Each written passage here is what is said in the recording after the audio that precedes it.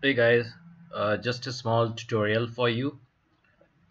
I have created the website for webtecho.com and then I created a subdomain called as the tutorials.webtecho.com, and when I went to the browser to access it, I realized that this site is not accessible.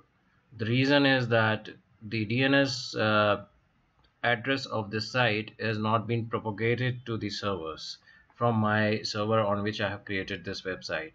So how did I check that? I went to the site known as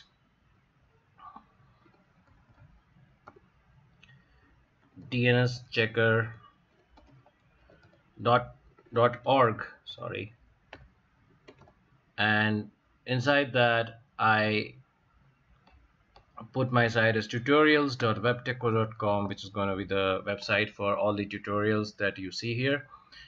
And when I did a search on it, I realized that the subdomain has not been propagated to the multiple servers around the world, and hence the website is not available in my country. So this is how you can test the DNS propagation. And if you created a subdomain and you're wondering why it's not uh, accessible from your browser, this is one of the primary reasons. So uh, I hope you like this, and thanks for watching.